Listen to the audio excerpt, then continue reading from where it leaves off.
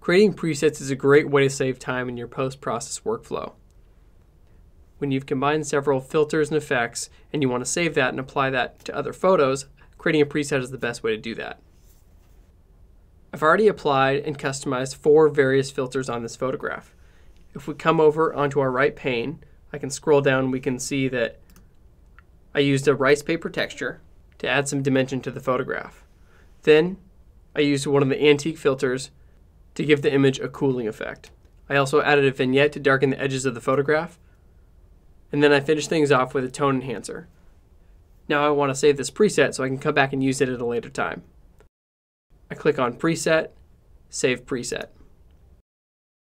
It's going to ask me to give this a name. So I can call this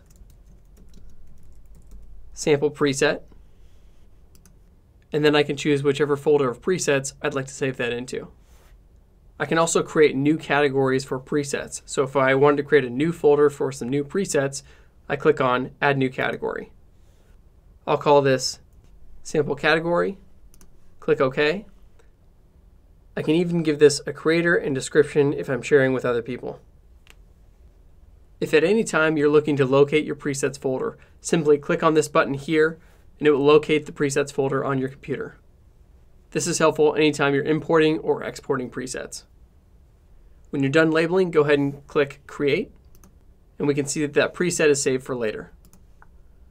We go to Presets, Sample Category, and our sample preset is there for us.